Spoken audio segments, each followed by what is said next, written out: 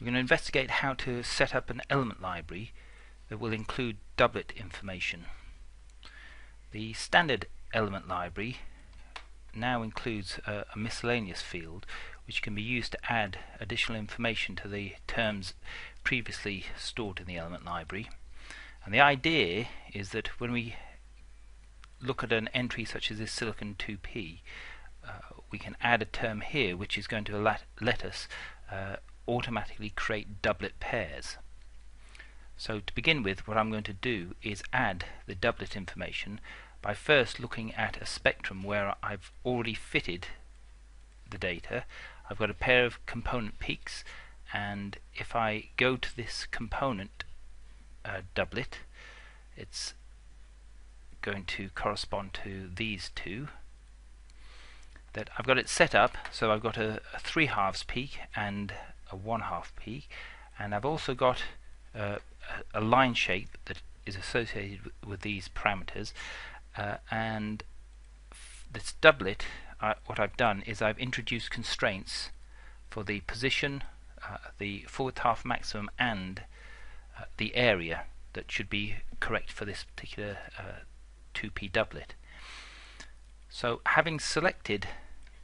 in this peak model the 1/2 peak that has these constraints associated with it,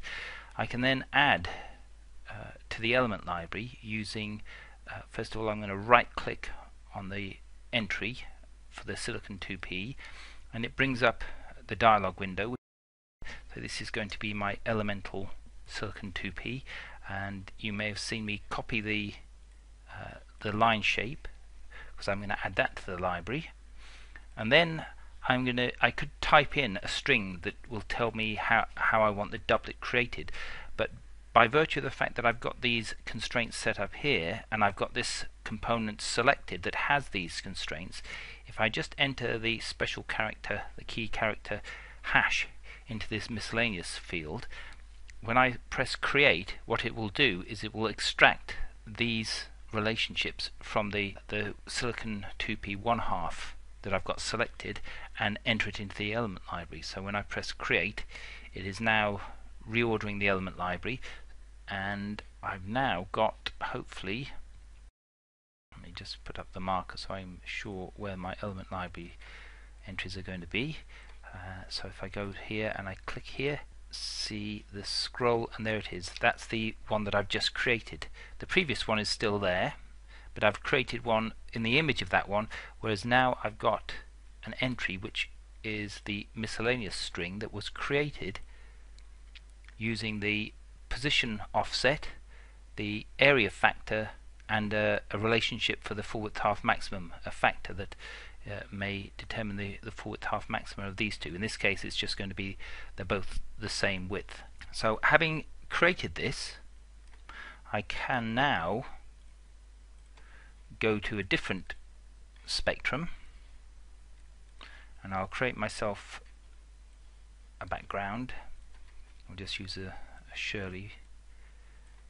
As it happens, that's what the model had, and now I've got an option that says create and create ×2. The create ×2 is for the doublet, but if I want to make sure that I create the doublet that I've just set up, I have to do more than simply press create. What I have to do is I have to select which one of these I want to be used when I do the create, and this is the one with that doublet entry here. So now if I say create ×2, you can see that instead of getting a single peak, which would have happened had I selected the button, I now get these two, and these have come in, and the area constraint, the forward half maximum constraint, and the position have all been pulled from the element library.